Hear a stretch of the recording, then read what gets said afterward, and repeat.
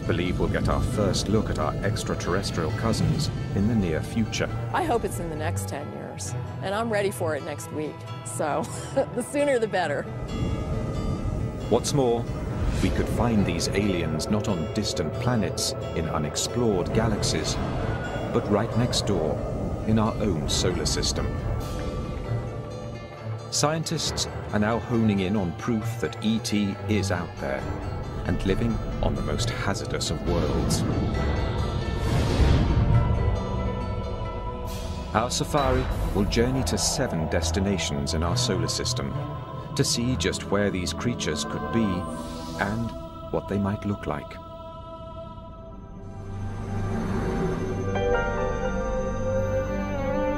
These exotic lands are unimaginably harsh. Life as we think of it would perish in an instant. But alien life may be far tougher than we expect, as we're learning from a surprising group of living things right here on Earth. Until just a few decades ago, we were sure our planet was unique. It is the only one we've found so far that has nurtured the evolution of millions of species.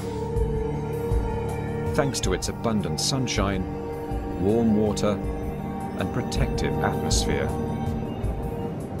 We logically concluded that life needed each of those things, a conclusion that ruled out all other known worlds in our solar system. But then, biologists began combing some of the Earth's darkest and coldest places. And to their surprise, they found living, breathing creatures. Biologists call these organisms extremophiles.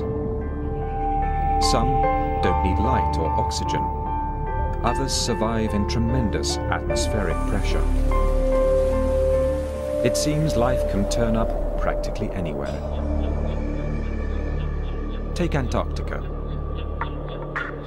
After years of searching this arid, frozen landscape, scientists doubted they'd find anything alive. But in 1999, a team of explorers unearthed a rock from 6 feet under the ice. What they found amazed them. When they cracked the rock open, they found it teeming with tiny creatures. Here, at temperatures of 68 degrees below zero and 6 feet under solid ice, life had found a foothold. Biologists have been increasingly discovering life, not kangaroos, but, simpler forms of life that live at very cold temperatures, very high temperatures, very great pressures, even in places where there's sort of a high degree of radiation. It turns out life is able to live in a much wider variety of environments on our own planet than we used to think. And if life can survive extreme conditions, not just here at home, but elsewhere in our solar system, think of what this could mean.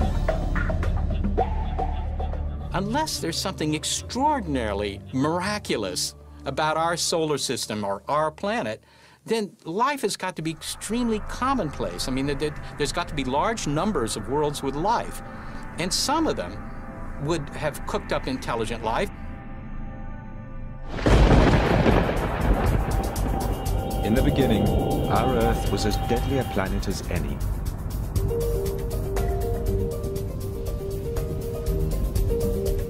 Over the first billion years of Earth's existence, cosmic debris pummeled it mercilessly. The impacts turned its surface into a broiling, seething inferno where life was impossible. But once the solar system settled down and the Earth began to cool, water appeared, setting the stage for life. In 1953, researcher Stanley Miller proved in a lab experiment just how easily life on Earth got its start. He combined water with hydrogen, methane, and ammonia, components of the Earth's early atmosphere. Then he zapped his solution with an electric charge to simulate lightning. His results shocked the world. Miller had created organic molecules called amino acids, the protein building blocks of all living things. If lightning helped jumpstart life on Earth, could it have done the same on other planets? Galactic probes have now found the ingredients in Miller's experiment throughout our solar system, including one essential to life. One of the requirements that every form of life that we know about on Earth has, every single one, is liquid water. We've used evidence for liquid water to kind of guide our search for habitable environments. Our safari is headed to 7 worlds, some possibly rich in water, where scientists believe aliens might be hiding. While any life there might have begun much like life on Earth, how it looks now is anyone's guess.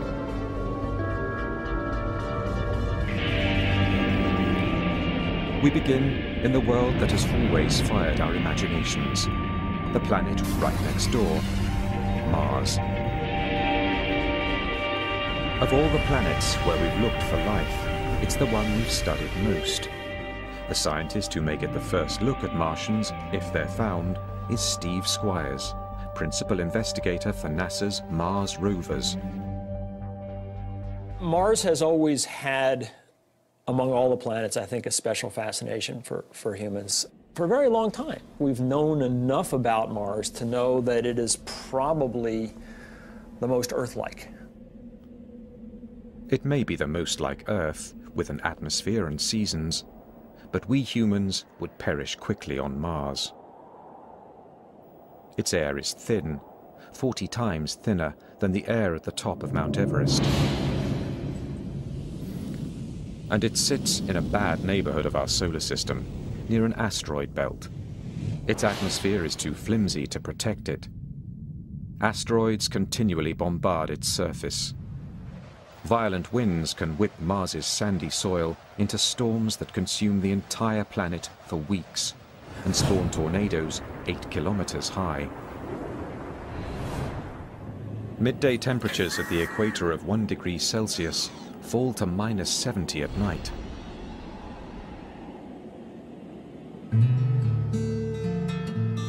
David Grinspoon is a curator of astrobiology at the Denver Museum of Nature and Science.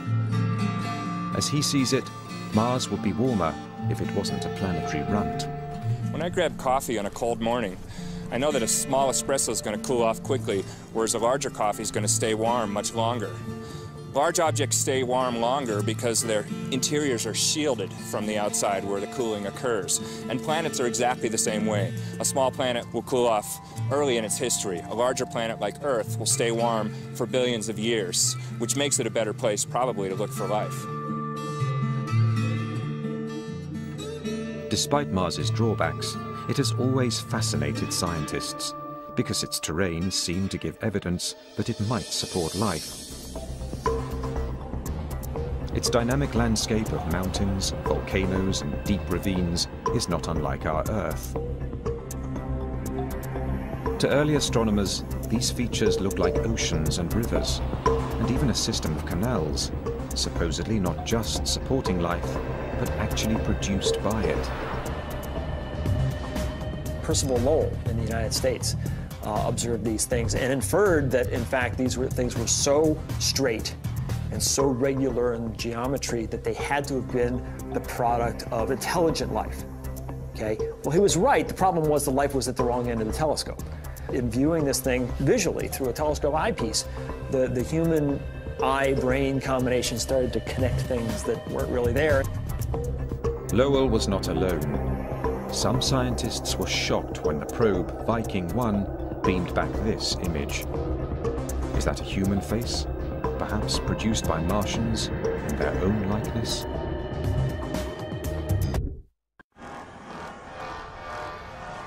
Until recently, we'd never really known where to look in our solar system for extraterrestrial life. But we've always known what the aliens would be like once we found them. Consciousness. I was on a table.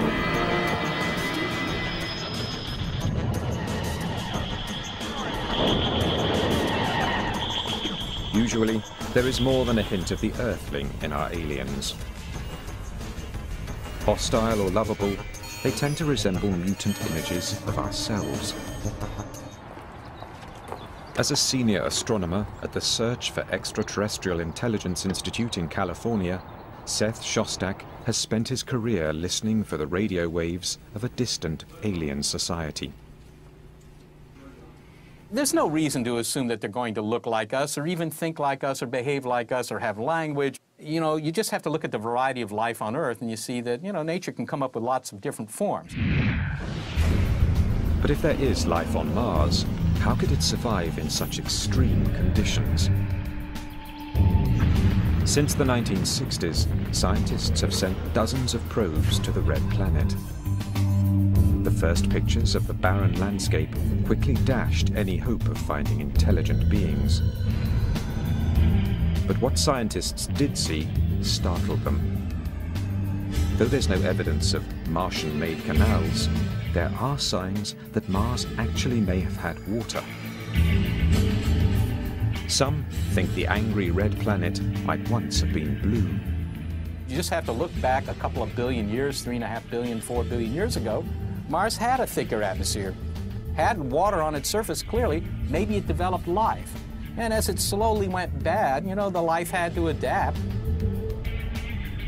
Life may have adapted, not died off, because some liquid water may still exist underground.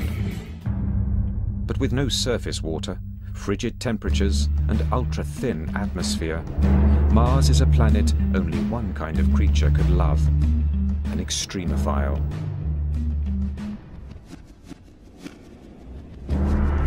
Extremophiles thrive in the cruelest of places.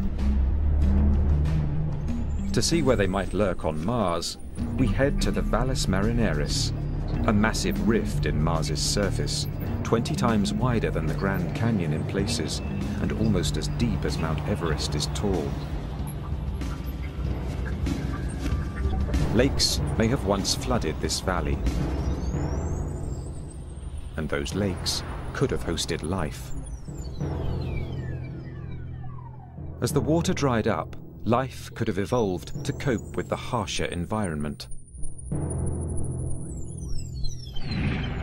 We won't know what these extremophiles are like until we find them. But they may resemble creatures that exist in extreme places right here on Earth. An unusual team of biologists, called astrobiologists, study Earth for the kinds of life we may find in outer space. Astrobiologist Rocco Mancinelli is on the hunt for Mars's extremophiles. If it went beneath the surface, and some of it undoubtedly did, then what happened to it? Well, it formed brine pockets. So what kind of organism can live in a salty brine? A salt-loving organism.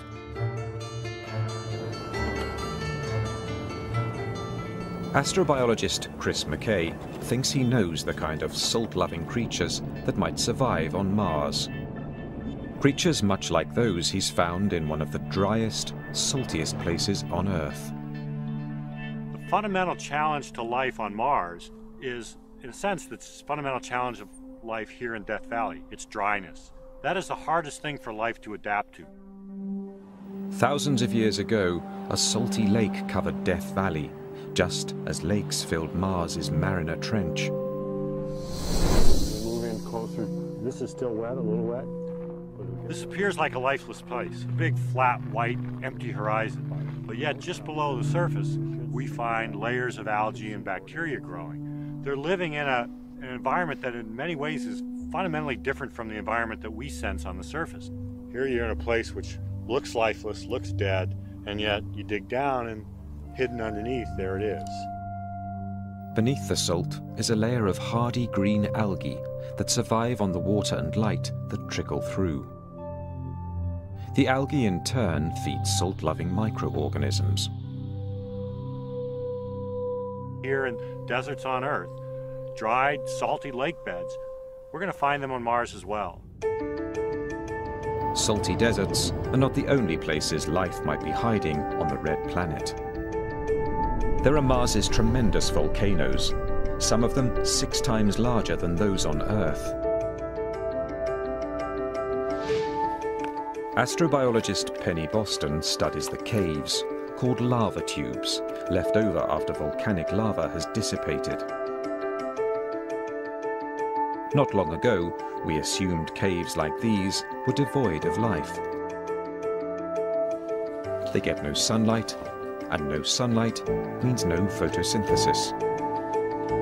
But in lava tubes outside Albuquerque, New Mexico, Boston has found evidence of extreme life. Because we know Mars has many, many lava tubes. And so here we have the opportunity to see how these formed and also to look at the life that inhabits them.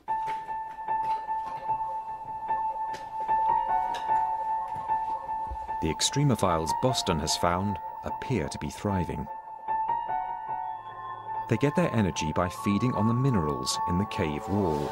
So here we're up close to the wall, and you can see these white patches here growing against the black basalt. And each one of these is like a major city for these little guys. And they're all nestled in these little pockets in the basalt. And so these guys are permanently adapted to these freezing temperatures. They never see any light, and they get what they can find in the environment. Are there creatures like these in the caves below Mars's volcano fields? Boston thinks so. We are going to find life, and I just hope that I live a long and healthy life so that I can still be around to see that. We may already have had our first glimpse of Martians, not from our visit to their planet, but from their visit to ours. 16 million years ago, an asteroid slammed into Mars and propelled a 2-kilogram rock into space. Amazingly, that rock sailed to Earth and came to rest in Antarctica. Inside, NASA scientist David McKay and Everett Gibson were amazed to spot the outlines of fossils. Water has carved small tunnels in the rock. And in these tunnels, McKay and Gibson found what they believed to be evidence of bacterial life. These are little microbes, and they're dead, and they're fossils, or in some cases, we don't even see the forms. We see the footprints or the evidence that they were there. Life from Mars? Maybe. The hunt is only just beginning. NASA plans to send a rover called Phoenix to Mars. It will study the planet's ice cap and probe 3 feet beneath the surface. NASA even has a plan to send human visitors. They may not meet the little green men of our imaginations, but they could encounter life in some form. What will it look like? It is likely to be a subterranean dweller with an ability to survive on little water. Perhaps an organism with a taste for minerals, like the creatures in the lava tubes of New Mexico. Even the smallest find would have enormous implications. Proof that life is not unique to Earth, but exists just next door.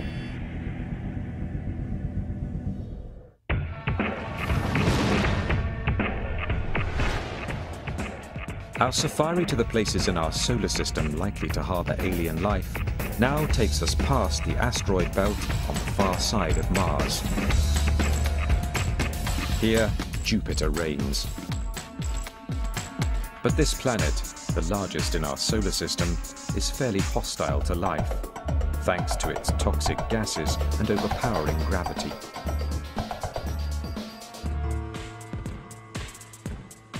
Not only is it pretty cold out at Jupiter, it's also, it's got this really thick atmosphere, tens of thousands of miles thick, and it's got ammonia and methane and, things used to clean the bathroom.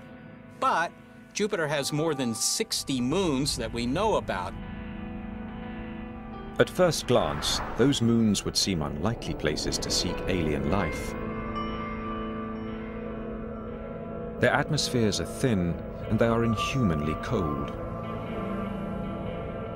the temperature on Callisto is lower than -200 degrees Celsius.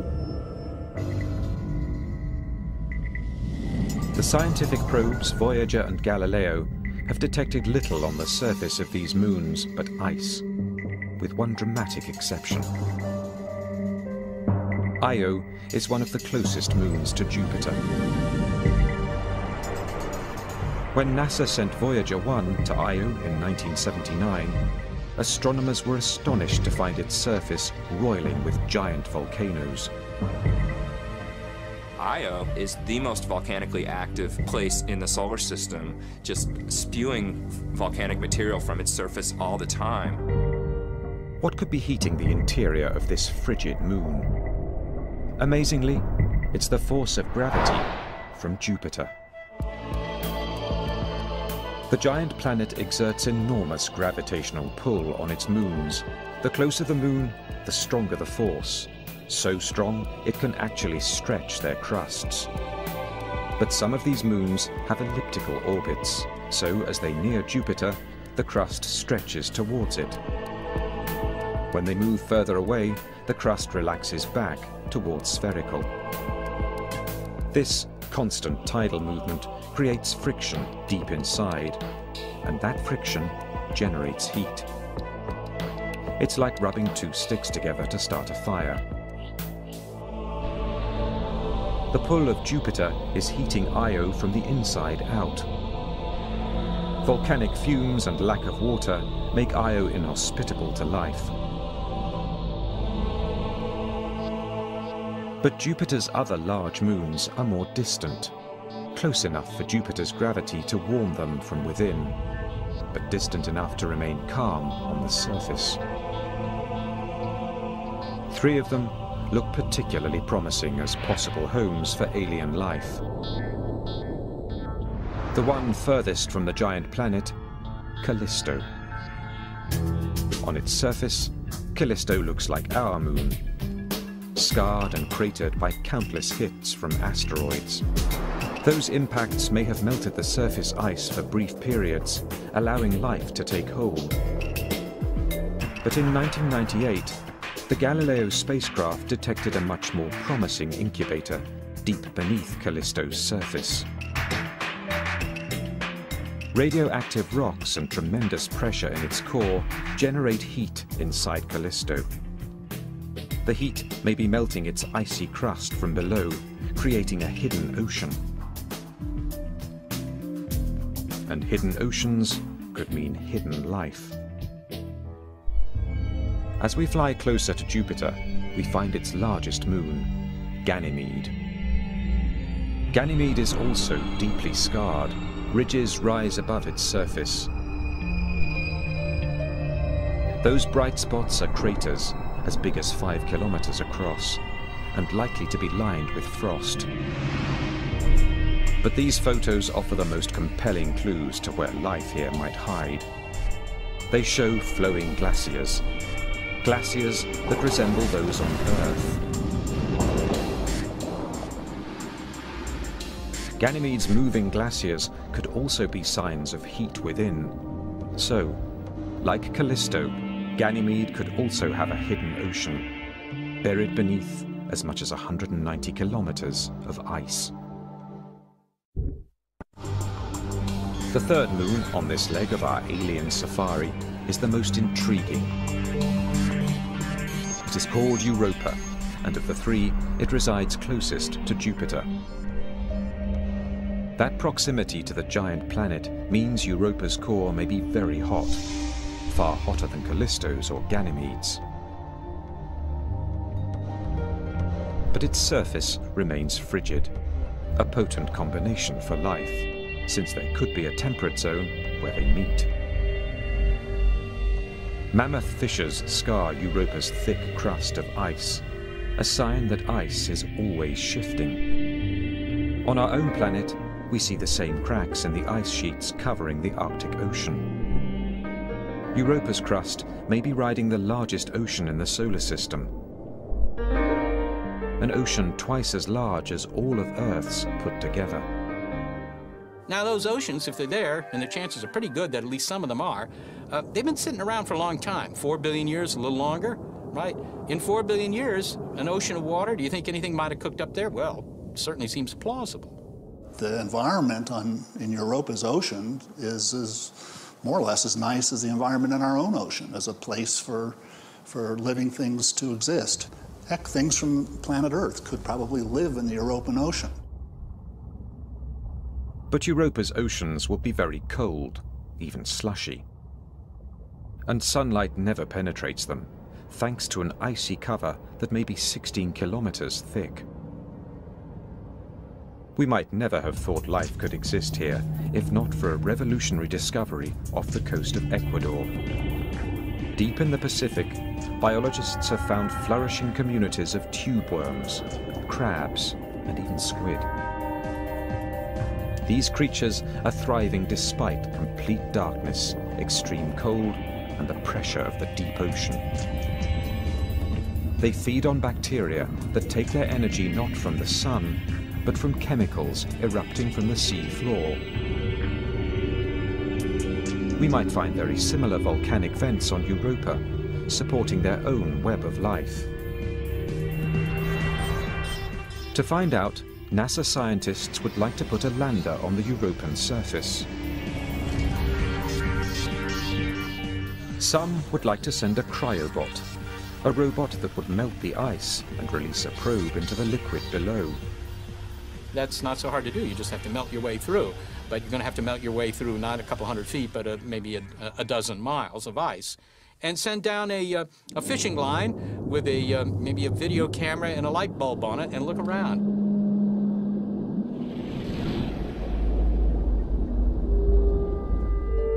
In all that water, we can't rule out the possibility that very simple life forms have evolved further. We might even find creatures as advanced as some here at home. Most likely, however, we would find microbes. But even that would be a sea change in how we view the birth and growth of life. Europa was warm. What if the place is one of the coldest known? Or if its lakes flow with toxic chemicals instead of water? These are the worlds we find as our safari continues even deeper into space. As our safari in search of alien life sweeps by the ringed planet, Saturn, we can see the violently swirling gases that choke its atmosphere. We can also feel Saturn's gravity, weaker than Jupiter's, but still formidable. We'll keep moving. We're not likely to find living things here. Saturn's rings are also extremely inhospitable. They're made of rock and ice, as small as a grain of sugar or as big as a house. But Saturn has many moons, 56 that we've spotted so far. Our safari heads first to one of those moons, a tiny frigid satellite called Enceladus, just 500 kilometers in diameter. Here, gravity is very weak, a fraction of that on Earth. And Enceladus has hardly any atmosphere. It reflects back into space almost all the sunlight that hits it, making it the shiniest object in our solar system. Until very recently, we also thought Enceladus was too cold to support life. It appears we were wrong. In 2005, after a 7-year journey, the Cassini spacecraft approached the tiny moon and detected something that stunned the mission's principal investigator, Caroline Porco. So this was the picture that just, grabbed us. Just was shocking. Those are plumes made of water from a geyser. The geyser's steam and hot water hit the cold vacuum of space and explode into a jet of ice. With little gravity to rein it in, the ice cloud can grow as big as Enceladus itself. Porco has never seen anything like it anywhere else. It's like a planetary explorer's dream to come upon a body like Enceladus. Those jets, those fountains, if you will, just spewing vapor and icy snow hundreds of kilometers above the south pole of Enceladus. There's only one conclusion. Tiny, frigid Enceladus is piping hot within.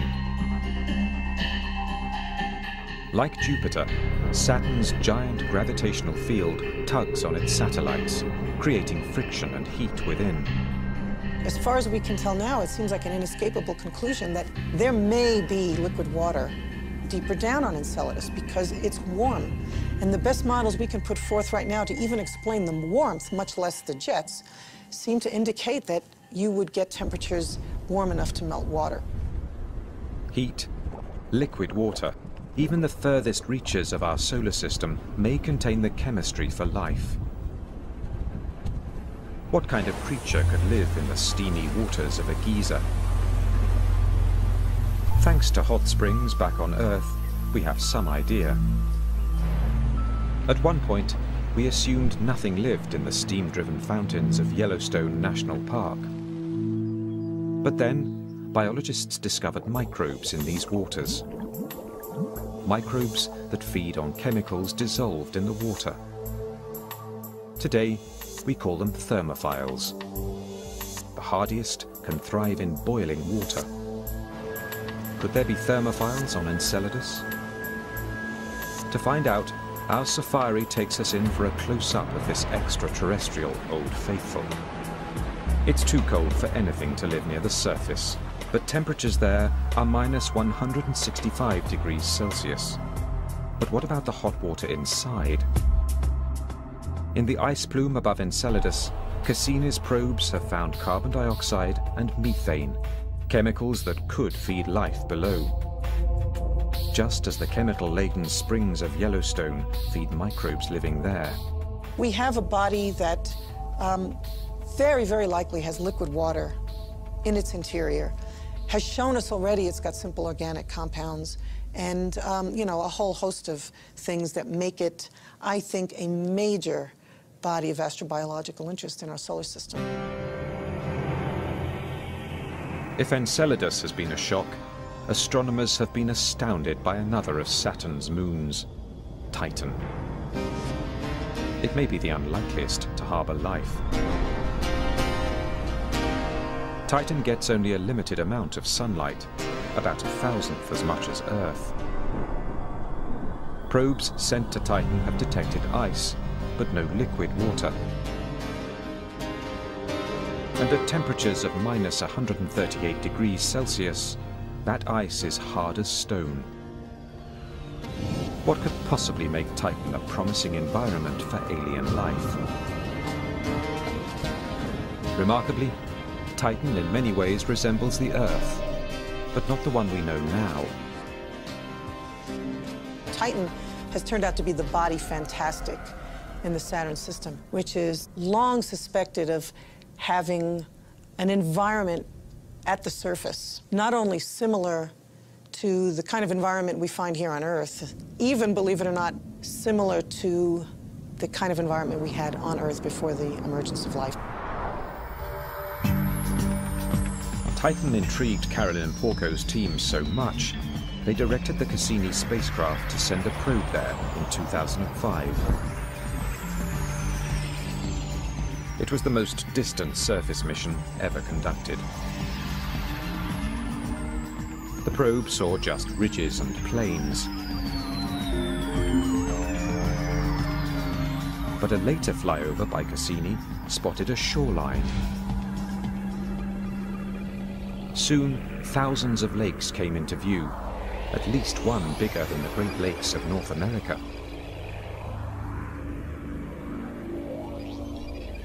It's the first time we've ever detected liquid on the surface of another celestial body. Kind of looks like Minnesota, except the lakes are not water. They're liquid natural gas. But liquid natural gas is a liquid. And that's not snow. Those are methane flakes. Like Earth, Titan has weather. But it's of a rather psychedelic kind. There are even methane hurricanes. It's not water, it's methane doing all the exact same things. Raining, evaporating, flowing in rivers. So you have something that is basically doing what water does on Earth, on Titan, only it's methane.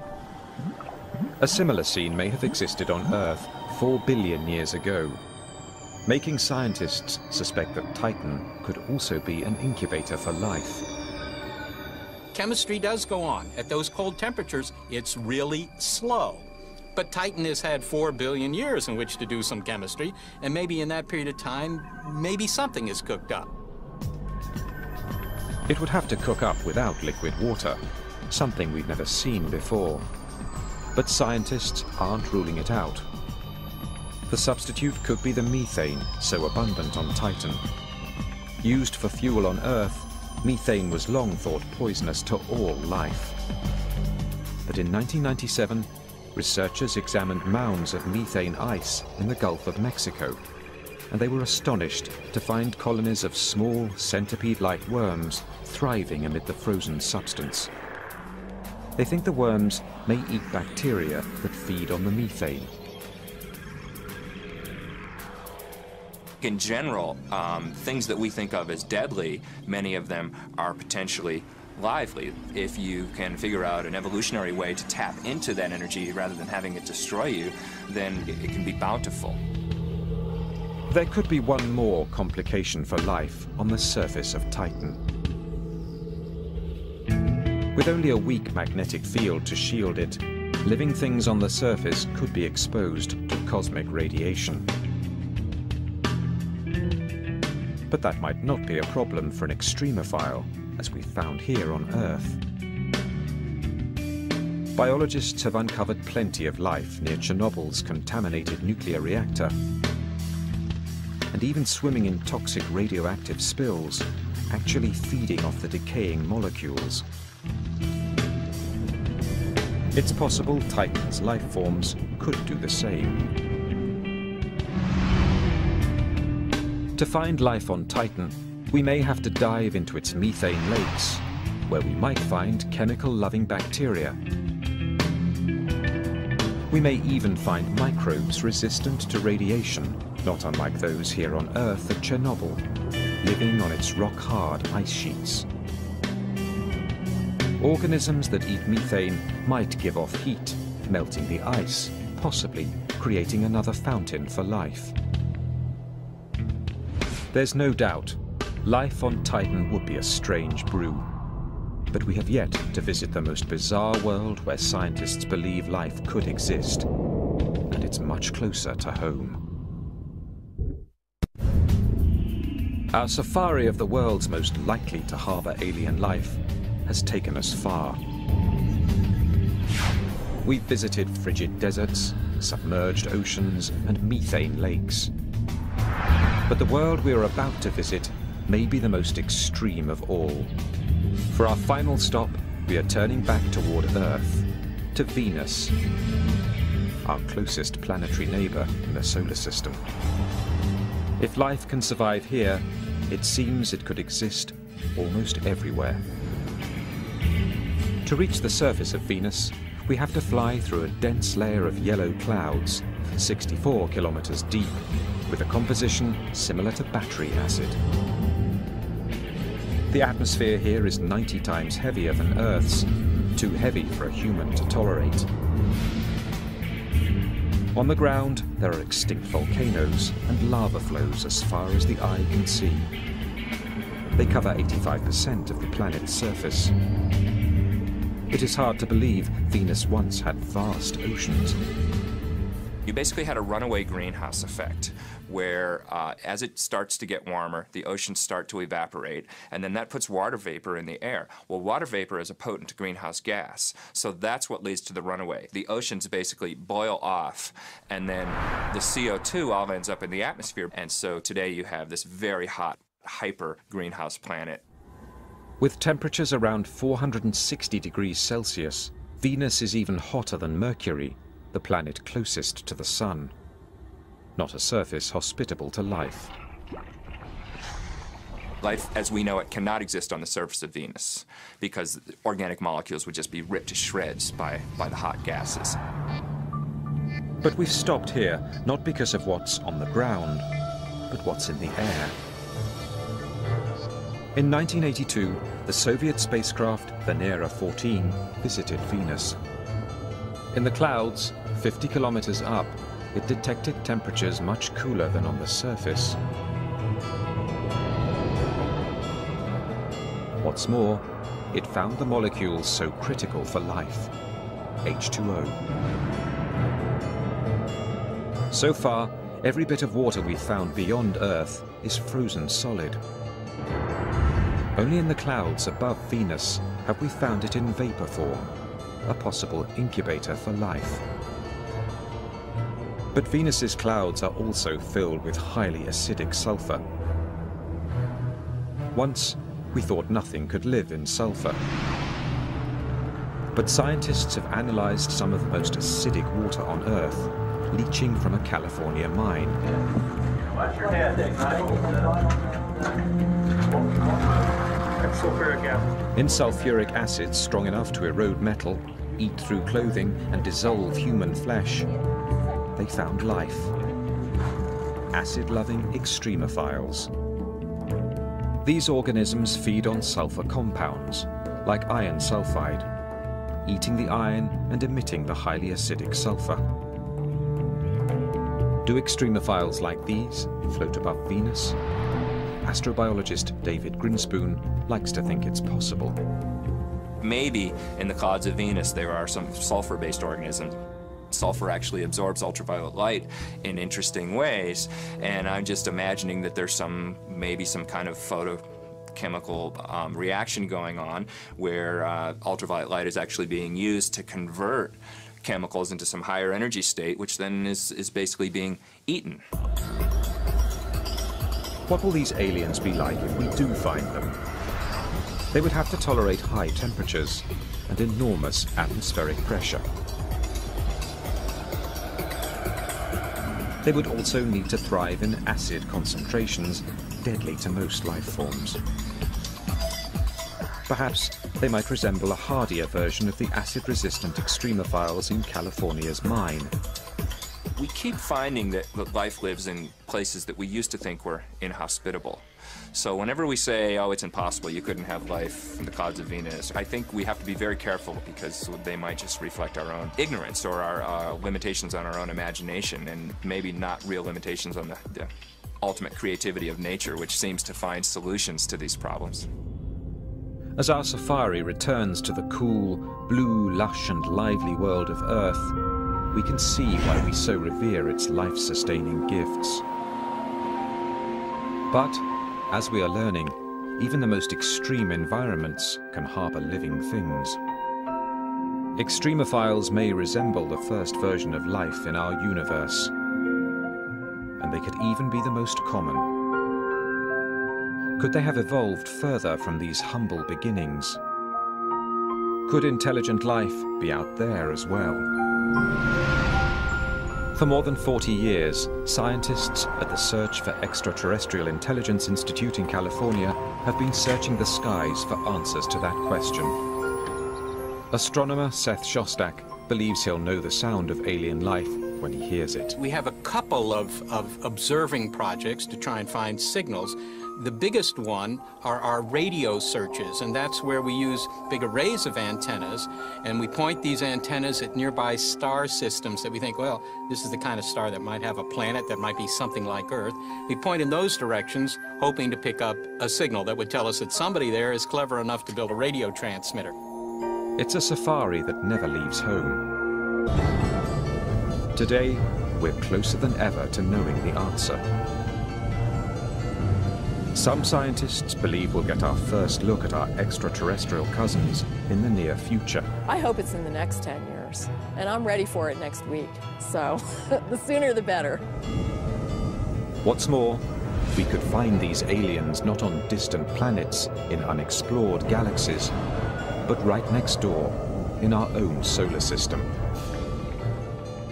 Scientists are now honing in on proof that ET is out there and living on the most hazardous of worlds. Our safari will journey to 7 destinations in our solar system to see just where these creatures could be and what they might look like.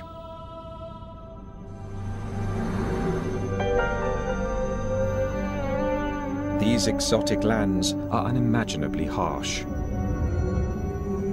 Life as we think of it would perish in an instant. But alien life may be far tougher than we expect, as we're learning from a surprising group of living things right here on Earth. Until just a few decades ago, we were sure our planet was unique. It is the only one we've found so far that has nurtured the evolution of millions of species. Thanks to its abundant sunshine, warm water, and protective atmosphere. We logically concluded that life needed each of those things, a conclusion that ruled out all other known worlds in our solar system. But then, biologists began combing some of the Earth's darkest and coldest places. And to their surprise, they found living, breathing creatures. Biologists call these organisms extremophiles. Some don't need light or oxygen. Others survive in tremendous atmospheric pressure. It seems life can turn up practically anywhere. Take Antarctica. After years of searching this arid, frozen landscape, scientists doubted they'd find anything alive. But in 1999, a team of explorers unearthed a rock from 6 feet under the ice. What they found amazed them. When they cracked the rock open, they found it teeming with tiny creatures. Here, at temperatures of 68 degrees below zero and 6 feet under solid ice, life had found a foothold. Biologists have been increasingly discovering life, not kangaroos, but, simpler forms of life that live at very cold temperatures, very high temperatures, very great pressures, even in places where there's sort of a high degree of radiation. It turns out life is able to live in a much wider variety of environments on our own planet than we used to think.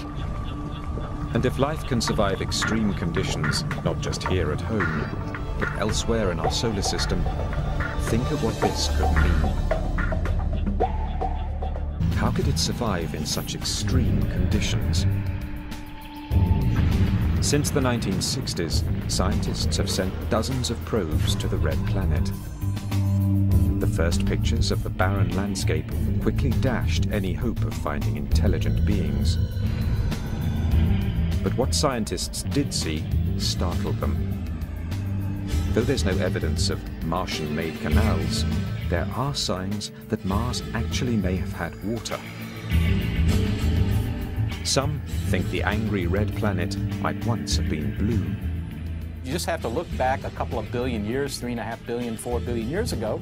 Mars had a thicker atmosphere, had water on its surface clearly. Maybe it developed life. And as it slowly went bad, the life had to adapt.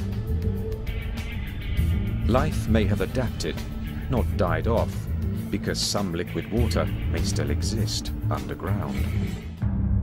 But with no surface water, frigid temperatures, and ultra-thin atmosphere, Mars is a planet only one kind of creature could love, an extremophile.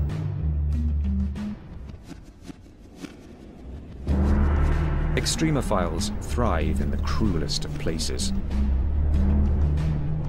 To see where they might lurk on Mars, we head to the Valles Marineris, a massive rift in Mars's surface, 20 times wider than the Grand Canyon in places, and almost as deep as Mount Everest is tall. Lakes may have once flooded this valley, and those lakes could have hosted life. As the water dried up, life could have evolved to cope with the harsher environment. We won't know what these extremophiles are like until we find them. but they may resemble creatures that exist in extreme places right here on Earth. An unusual team of biologists, called astrobiologists, study Earth for the kinds of life we may find in outer space. Astrobiologist Rocco Mancinelli is on the hunt for Mars's extremophiles. If it went beneath the surface, and some of it undoubtedly did, then what happened to it? Well, it formed brine pockets.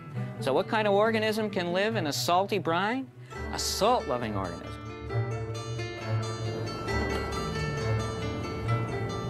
Astrobiologist Chris McKay thinks he knows the kind of salt-loving creatures that might survive on Mars. Creatures much like those he's found in one of the driest, saltiest places on Earth. The fundamental challenge to life on Mars is, in a sense, the fundamental challenge of life here in Death Valley. It's dryness. That is the hardest thing for life to adapt to. Thousands of years ago, a salty lake covered Death Valley, just as lakes filled Mars's Mariner Trench. Move in closer. This is still wet, a little wet.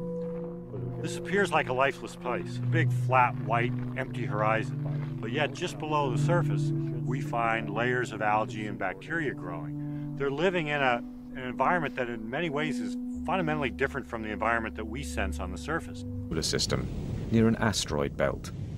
Its atmosphere is too flimsy to protect it. Asteroids continually bombard its surface. Violent winds can whip Mars's sandy soil into storms that consume the entire planet for weeks and spawn tornadoes 8 kilometers high. Midday temperatures at the equator of 1 degree Celsius fall to -70 at night.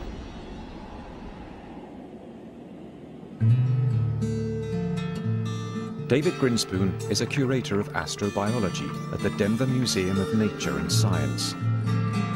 As he sees it, Mars would be warmer if it wasn't a planetary runt. When I grab coffee on a cold morning, I know that a small espresso is going to cool off quickly, whereas a larger coffee is going to stay warm much longer. Large objects stay warm longer because their interiors are shielded from the outside where the cooling occurs. And planets are exactly the same way. A small planet will cool off early in its history. A larger planet like Earth will stay warm for billions of years, which makes it a better place probably to look for life. Despite Mars's drawbacks, it has always fascinated scientists because its terrain seemed to give evidence that it might support life. Its dynamic landscape of mountains, volcanoes, and deep ravines is not unlike our Earth. To early astronomers, these features look like oceans and rivers, and even a system of canals, supposedly not just supporting life, but actually produced by it. Percival Lowell in the United States observed these things and inferred that, in fact, these things were so straight and so regular in geometry that they had to have been the product of intelligent life. Okay? Well, he was right. The problem was the life was at the wrong end of the telescope. In viewing this thing visually through a telescope eyepiece, the human eye-brain combination started to connect things that weren't really there. Lowell was not alone. Some scientists were shocked when the probe Viking 1 beamed back this image.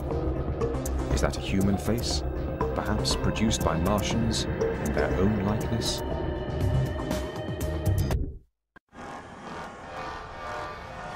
Until recently, we've never really known where to look in our solar system for extraterrestrial life. But we've always known what the aliens would be like once we found them. Consciousness. I was on a tickle.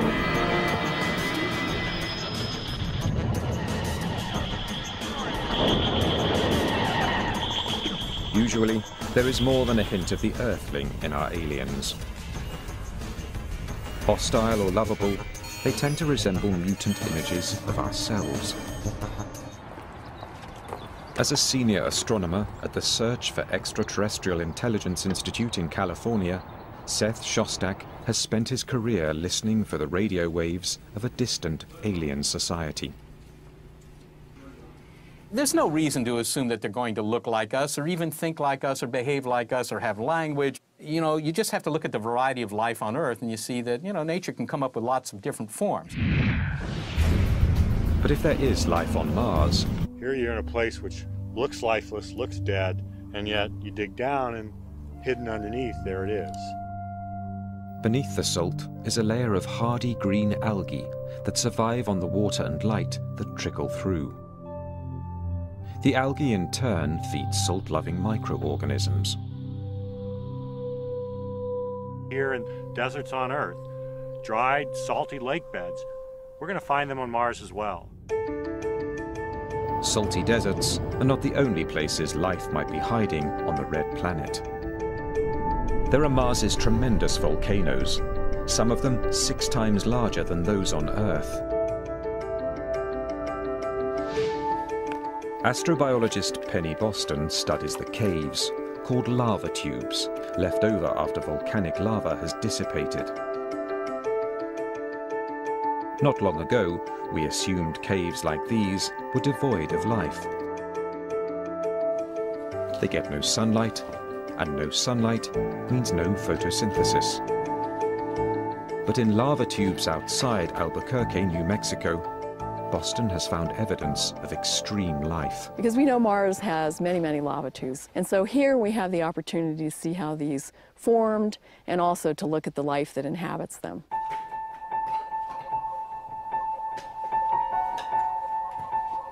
The extremophiles Boston has found appear to be thriving. They get their energy by feeding on the minerals in the cave wall.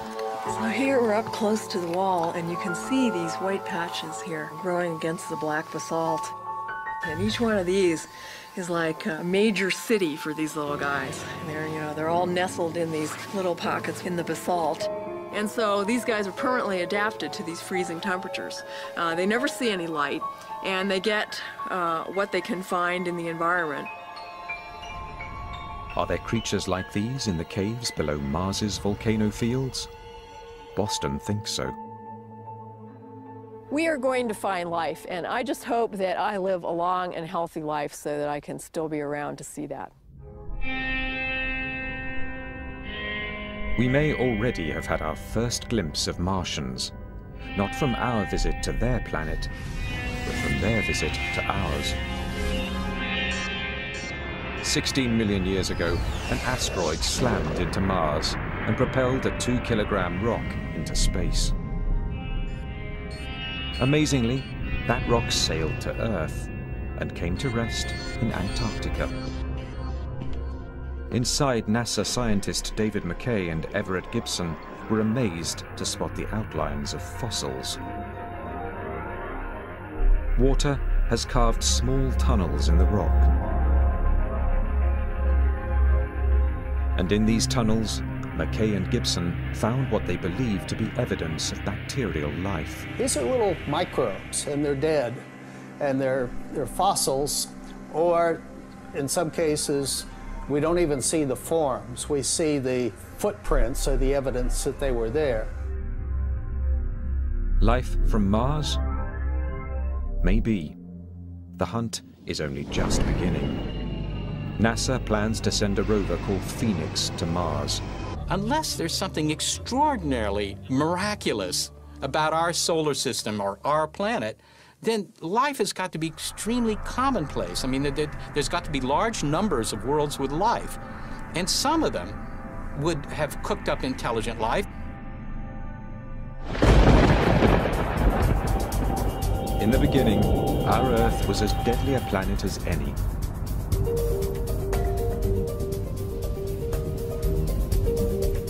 Over the first billion years of Earth's existence, cosmic debris pummeled it mercilessly. The impacts turned its surface into a broiling, seething inferno where life was impossible. But once the solar system settled down and the Earth began to cool, water appeared, setting the stage for life. In 1953, researcher Stanley Miller proved in a lab experiment just how easily life on Earth got its start. He combined water with hydrogen, methane, and ammonia, components of the Earth's early atmosphere. Then he zapped his solution with an electric charge to simulate lightning. His results shocked the world. Miller had created organic molecules called amino acids, the protein building blocks of all living things. If lightning helped jumpstart life on Earth, could it have done the same on other planets? Galactic probes have now found the ingredients in Miller's experiment throughout our solar system, including one essential to life. One of the requirements that every form of life that we know about on Earth has, every single one, is liquid water. We've used evidence for liquid water to kind of guide our search for habitable environments. Our safari is headed to 7 worlds, some possibly rich in water, where scientists believe aliens might be hiding. While any life there might have begun much like life on Earth, how it looks now is anyone's guess.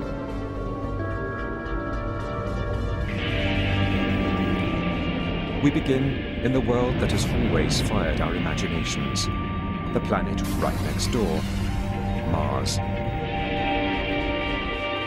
Of all the planets where we've looked for life, it's the one we've studied most. The scientist who may get the first look at Martians, if they're found, is Steve Squires, principal investigator for NASA's Mars rovers. Mars has always had, among all the planets, I think, a special fascination for humans. For a very long time, we've known enough about Mars to know that it is probably the most Earth-like. It may be the most like Earth, with an atmosphere and seasons, but we humans would perish quickly on Mars. Its air is thin, 40 times thinner than the air at the top of Mount Everest. And it sits in a bad neighborhood of our minority of the population. For example, if you show people a photograph which is actually being computer generated of them from their childhood going on a balloon ride, and this photograph is in with lots of photographs from things in their childhood which really did take place, a sizable minority will actually quite happily tell you about the time they went up in a hot air balloon when they were 6, even though that event never actually took place. We do know that we're all potentially prone to these false memories, much more so than we would ever have once guessed. False memory syndrome is based on the idea that memory is faulty. And memory is faulty. Obviously, I'm living proof that memory is faulty the older I get. The fact is, though, that memory is not so faulty that people are going to forget entire events. They might get details wrong. They might get their chronology out of order a little bit. But the fact that they were, for example, in a train crash or something like that, they're not going to forget that event. Without anecdotal evidence, without human memory, without the ability to retrieve memories, we would not have a judicial system and a civilization would grind to a halt. Psychologists have developed a wide range of plausible theories to explain why individuals believe they've been abducted by aliens. But all of them have ultimately been countered by ufologists. It has ranged from simply lying to psychosis, it's mass hallucination, it's mass hysteria. It goes on and on and on. There is no end to it. However, skeptics believe there is one simple factor that makes their case watertight. As a scientist, I'm interested in the question of whether or not there is anything happening here in terms of objective reality. If there's no way of us being able to produce any kind of evidence, hard physical evidence, then I'd say that what we're looking at is essentially a psychological phenomenon. In order to really challenge the skeptic's argument, ufologists need to find evidence that can stand up to scientific scrutiny. In France, one of the Real 4400 believe they may hold the proof ufologists have been looking for. Je me considère absolument rationnel, à la fois dans les activités et dans les pensées que j'ai. Eric Julien is a retired pilot and air traffic controller whose career involved making tough decisions while under immense pressure. Pour exercer le métier qui demande une stabilité psychologique extrêmement importante, tant pour être pilote que pour être contrôleur aérien. Over the past 15 years, Eric claims to have had a variety of extraterrestrial experiences, both at home and at work. C'est également le contact radar d'un target sur mon scope radar lorsque j'étais contrôleur aérien dans l'armée de l'air, qui allait de l'est vers l'ouest à 28 000 km/h. As well as sightings, Eric claims to have had regular contact and communication with alien beings that have given him a clear understanding of their technology. C'est que nos outils scientifiques de preuve sont limités à l'espace matériel de la réalité. Et c'est toute la difficulté que nous avons à comprendre le comportement des extraterrestres précisément.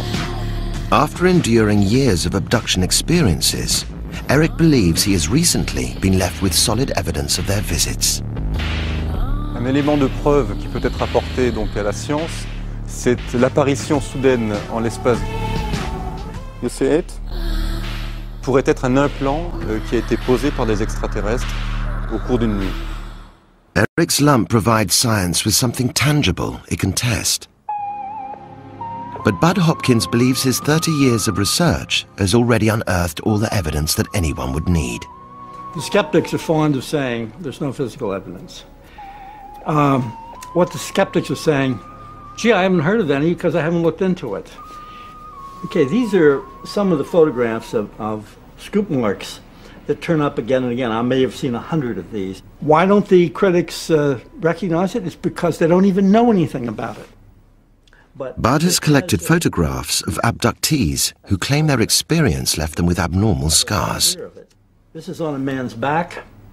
Here's another one on the front of the shin. This is one on a little boy that turned up overnight. He was 5 years old. I had one case where there were 3 young women involved in an abduction experience. At the end of it, each one had a scoop mark in exactly the same place. The doctors who have looked at these things have told me that they most closely resemble the scars from punch biopsies. Sometimes they will take 2 samples. A person is re-abducted and another sample is taken.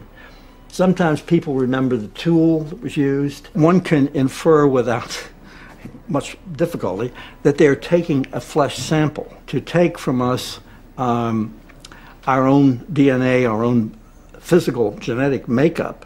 Again, these are marks which turn up again and again, but we have no explanation of exactly why they are taking this flesh, except obviously they're getting some kind of sample.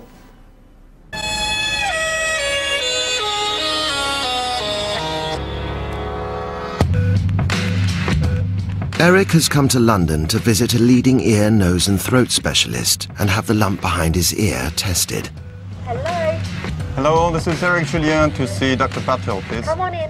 He's hoping the results will make sense of his belief that the lump is in fact an alien implant.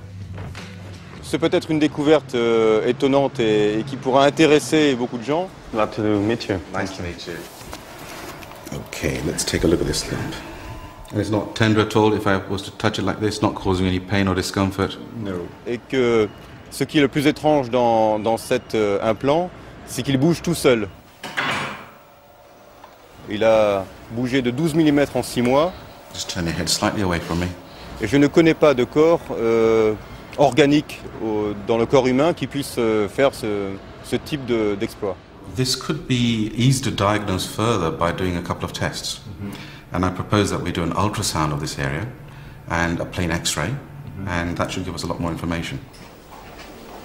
One of the reasons why Eric believes his lump is an implant is due to the nature of his experiences that took place in the summer of 2003. Hello, Mr. Julien. Alice McLean, I'm the radiologist. Parmi les expériences que j'ai connues, il y avait des expériences médicales. You've got a lump or a problem behind your ear, I understand. Yes, okay. that's here. J'étais donc souvent allongé sur une espèce de lit dans une salle qui ressemblait à celle d'un dentiste et j'ai plusieurs fois connu des expériences de sondes au-dessus du crâne et dessus sur le front. All right, that's probably all we need. Once the ultrasound and X-ray results are processed and evaluated, Eric Julian, post-auricular ultrasound. the consultant will be able to provide Eric with a clear diagnosis of his lump.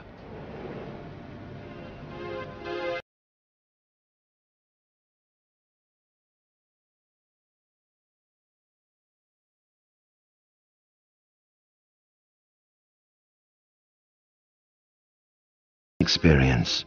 Rachel, Anne and the boys were left confused by what it was they experienced.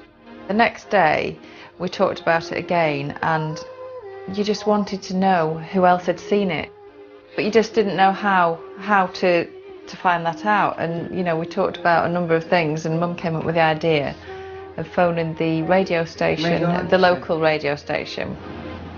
A family from North Lancashire have been describing how they saw a mysterious light in the sky last night. Rachel Devereux was driving on the moors between Ingleton and Bentham with her 2 children and her mother, Anne. They all saw a bright light move at great speed and change directions. Anne says she's never seen anything like it before. This was like a really, really bright, pure white light in a perfect ball shape. No trails, nothing. Lots of people say, well, a few people have said they've seen this light, seriously. Keith near Clitheroe, Vera in Clitheroe, and Ian in Fenniscoles. A local UFO group also heard the family's story and made contact. I got in touch with Anne first. I phoned her up, and that was shortly after they first saw the light. And she was very euphoric about it. She was just wanting to know what it was, really. The UFO group were able to help Rachel and Anne document the events of the night, but the emotional support they could offer was limited. We're a local UFO group. We're not professionally qualified at all. And I think it would be quite difficult for someone to go to their MP, the GP. There isn't anyone who can deal with people who've got a strange experience like this. I think they will want to get answers to what happened to them during that time. Whether they will do is open to question.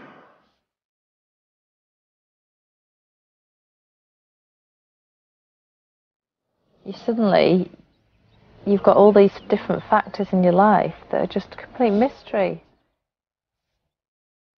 It's helplessness, and it makes you cry, because you don't know how to stop it, you don't know what it was. It's making me cry now. I don't know why.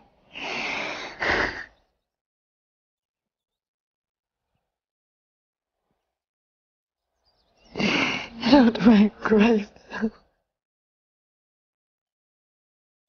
If you start to think about it like we are now, it becomes overwhelming, and you can't cope with it.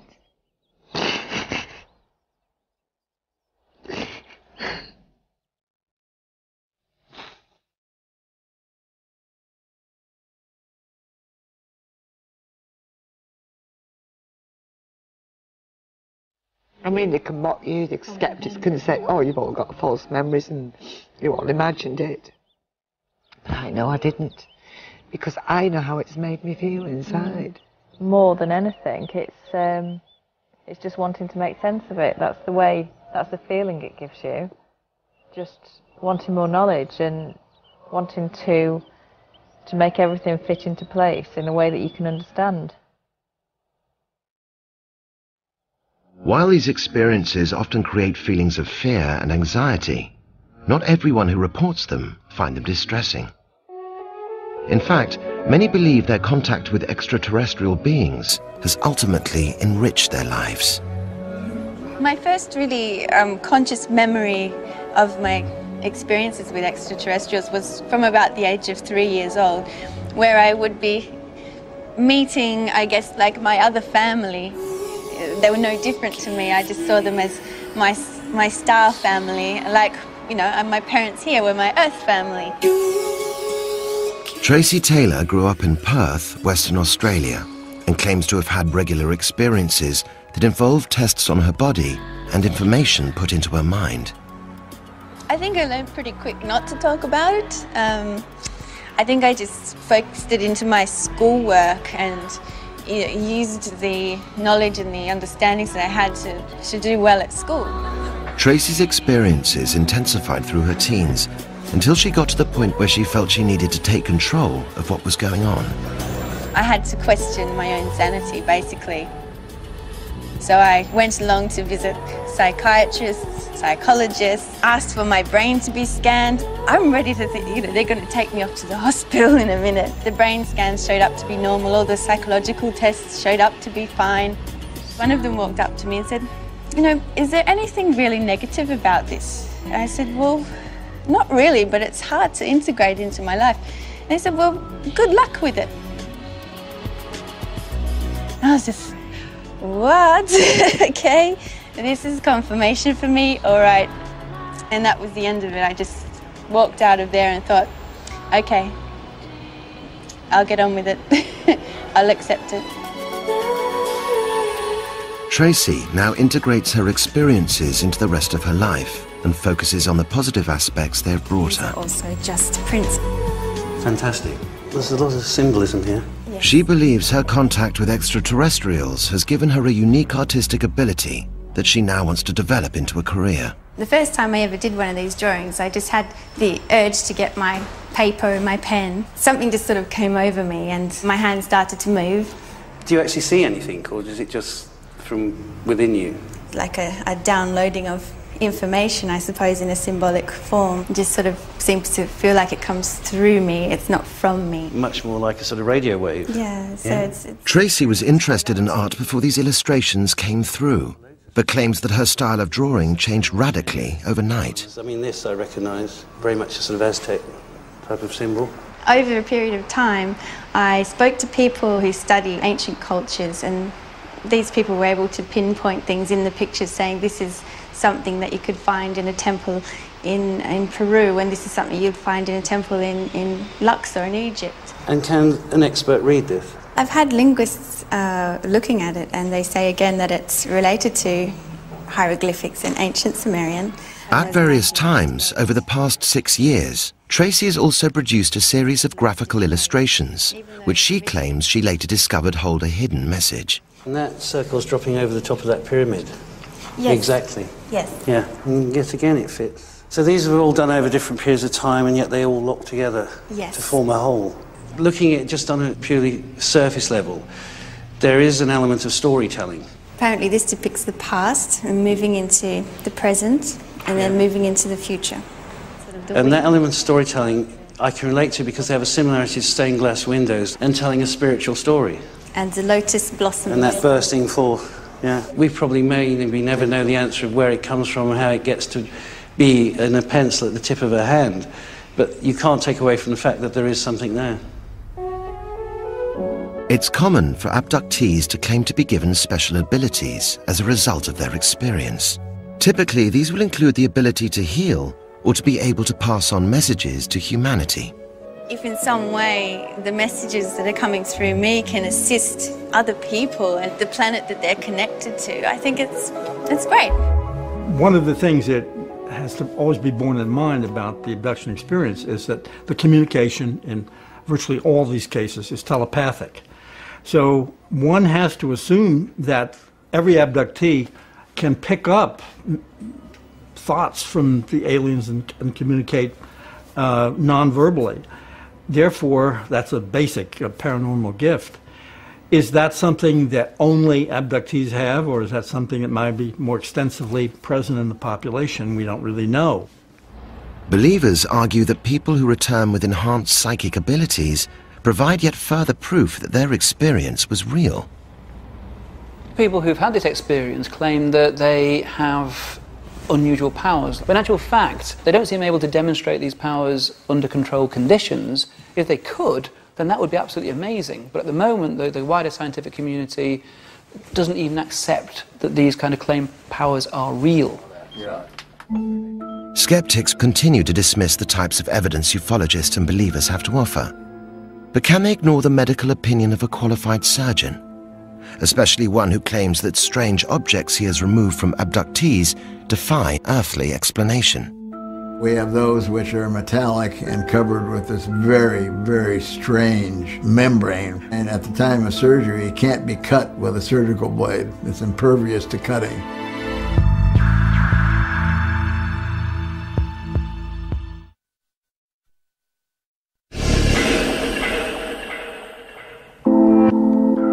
Rachel Devereaux had her first missing time experience just 3 months ago while driving home. Having looked into the phenomenon, she has decided to take a bold but common step for people who've had this type of encounter. Hi. Hi. She's going to have hypnotic regression. I'm feeling quite nervous about it, about the regression, but also quite excited. Right, so you might not have done this before, but I've done it a few thousand times.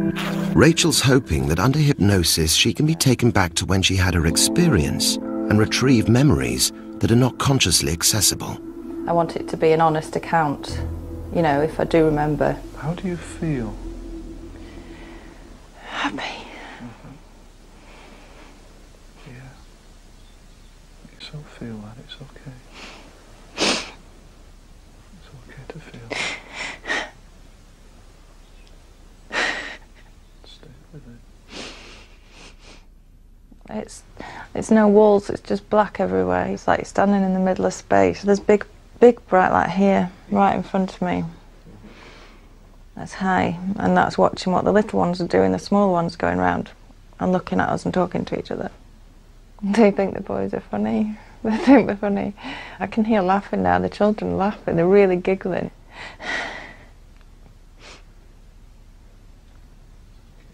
Stay with it, just feel what happens. I'm scared for the children. But the light's there and it's just telling me it's fine and we're not going to hurt them. They're your children. They're your children, yeah, that's fine. Yeah. Just feel yourself coming back more and more alert. Good, well done. How do you feel? Wow. I can't believe how real that felt. From my perspective, having completed thousands of regressions over the years, she didn't fabricate that. She didn't pretend to cry. Speechless. I'm just kind of speechless. Do I believe everything that happened? I'm sort of 90% there, yeah, that it was real. Testimonies obtained from abductees under hypnosis often provide compelling, detailed accounts of what happened during their missing time episode. They have given ufologists a mountain of anecdotal evidence to support their claims. But skeptics find these reports unreliable. The alien abduction phenomenon, I think, is somewhat complicated by the whole debate about hypnosis. Let's be honest, scientists don't even agree on what hypnosis is. People typically think that hypnotic regression is this kind of magic key for unlocking repressed or hidden memories. In actual fact, it's a great way of producing false memories. It's based on expectations, it's based on imagination, it's all woven together, and then they believe in this narrative.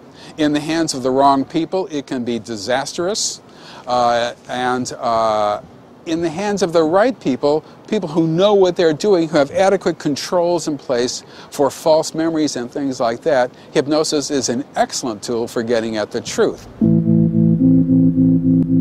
With such a major source of research ignored by skeptics, the need for unequivocal physical evidence is all the more important. In America, a surgeon has come forward with claims which may provide ufologists with the break they've been hoping for. I started this as the ultimate skeptic. I was then embroiled in the phenomena and shown things that could not be satisfactorily explained by our own science. Dr. Lear has been a practicing foot surgeon for the past 35 years.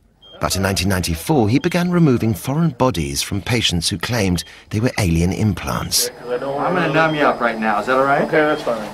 So we're going to numb the area up real good. A lot of these people have things in their bodies which they've stepped on or they're exposed in a machine shop to a piece of metal. We'll make a small incision right here, not a big one. Others, unfortunately, have mental problems and would like to be an abductee. Since he started in this area 8 years ago, Dr. Lear has conducted 11 operations and claims to have removed an assortment of mysterious objects. Looks like it to me. Looks black. Yeah. There it is, here. So let's put in a piece of white gauze. I think this is it. So we're going to x-ray to make sure. We have those which are metallic and covered with this very, very strange membrane. And at the time of surgery, it can't be cut with a surgical blade. It's impervious to cutting. And researching the pathology books, no such entity has ever been found in the human body. A logic explanation would be that it's not human tissue, of course. However, when we get into the metals, that's when we really get into the strange stuff. We had help from the National Institute for Discovery Science, and they sent the first set of specimens to Los Alamos National Labs and to New Mexico Tech. Now, these were blind studies. All the studies are blind, and I mean by that the laboratories are not told the origin of the specimens. And the best analogy that the scientists were able to make initially were these were very close to meteorites. The scientific community has generally disregarded Dr. Lear's claims. They feel his studies are inconclusive and are not supervised closely enough to rule out any chance that his samples may have been tampered with. Metallic object in this container is being sealed. Dr. Lear stands by his claims and thinks it is the skeptics who are at fault. I have never met a skeptic yet that didn't know everything about what I was doing and drawn all the conclusion, but has never looked at one shred of the physical evidence or the data. The moment of truth has arrived for Eric. With the X-ray and ultrasound results returned to the consultant, Eric is about to discover if the lump behind his ear is natural or extraterrestrial. Il faudra que ce corps médical puisse aussi expliquer comment une telle protubérance peut bouger de 12 mm en 6 mois. The first thing I want to show you is the ultrasound report and the ultrasound scan. And as you can see here, there is the lesion that we are looking at, and it's just under the surface of the skin. And the appearances of those in keeping with a cyst and nothing else. And when we look at the plain X-ray, there certainly is nothing metallic or anything of a hard consistency in this lump, and this is again in keeping with the diagnosis of a benign cystic lesion. We call it a sebaceous cyst. It's a collection of material from a blocked sweat gland, and it arises when a sweat pore becomes obstructed and the normal sebaceous material is not able to escape and therefore collects under the skin surface and forms a cystic collection. Could it be possible to have an explanation about how a cyst could move from one point to another one? There is no easy solution or answer to that problem. All I can speculate is that there may have been an episode of inflammation, which is typical of these cysts. Well, thank you very much indeed. Oui, l'organisme peut être parfaitement naturel. Or, nous ignorons tout de la technologie des extraterrestres. Donc, on ne peut pas définitivement repousser l'hypothèse que ce soit un implant extraterrestre. Although Dr. Patel believes his findings are conclusive, Eric remains unconvinced by such an orthodox diagnosis. And his concerns are shared by implant specialist Dr. Lear. The object is certainly rectangular. The color is not normal for the skin. He claims that it has moved. That certainly negates something being a sebaceous cyst. Sebaceous, the word sebaceous comes from the word sebum, which is a gland attached to a hair follicle. And that becomes inflamed and infected, and that's how you get a sebaceous cyst. They would not move from one hair follicle to another. If we got one of these implants and it turns out that it's of alien technology or that it's made of materials that wouldn't be easy to find on Earth, then great, it's a fantastic scientific breakthrough. When dealing with this phenomenon, skeptics argue that the evidence does not exist, whereas ufologists say the evidence is there, but science just doesn't know how to interpret it. It would seem that without a miraculous breakthrough, there is little chance of either side reaching a common understanding.